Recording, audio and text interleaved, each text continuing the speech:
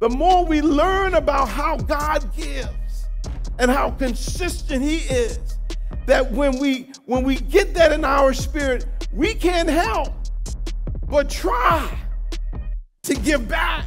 We can't help but try to do something for him, because that's only natural of us.